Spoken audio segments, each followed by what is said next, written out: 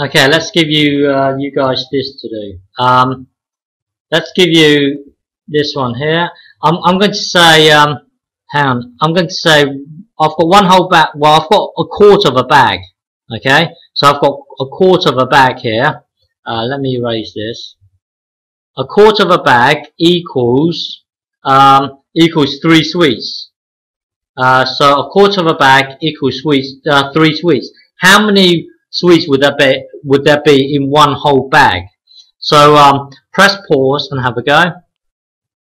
So here, so my starting point is a quarter of a bag. So to get a whole bag, I would make a copy of this slice here 4 times. So basically, I would need to do this. Make a copy of it. So I will get a whole bag. Okay. So I'm going to times both sides by 4. Okay. So hang on. So if I times the left hand side, if I times the left hand side by 4, I'm going to have one whole bag. Okay. And then, well, this side here, I'm going to have to multiply this by 4 as well.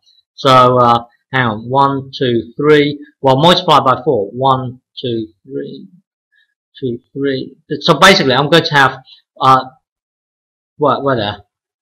Multiply. I've made a copy of it 4 times here. So one whole bag here equals 12 sweets. So the answer is one whole bag equals 12 sweets. Okay. How about this one here? Let's say hang on. Let's say this now. Let's say you've got one whole bag, but not really a whole bag. You've got a third of a bag. Okay, so this is your starting bag, a third of it. So you've got a third of a bag, and that equals let's say 2 sweets.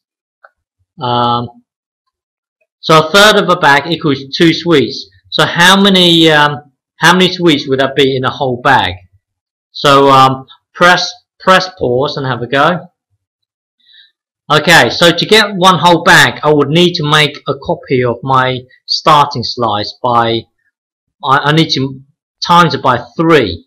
Okay, so here, if I make a copy of it, well, if I times it by 3, I will get one whole bag. 1, 2, 3. You see, so I'm going to times both sides by 3. So here I'm going to have one whole bag, and here I'm going to well, this is my starting. I'm going to make it, sorry, times both sides by 3. So that would be 1, 2, 1, 2. So one bag equals 6 sweets. Okay. So how about this one here? Let's say a fifth. Sorry, one whole bag.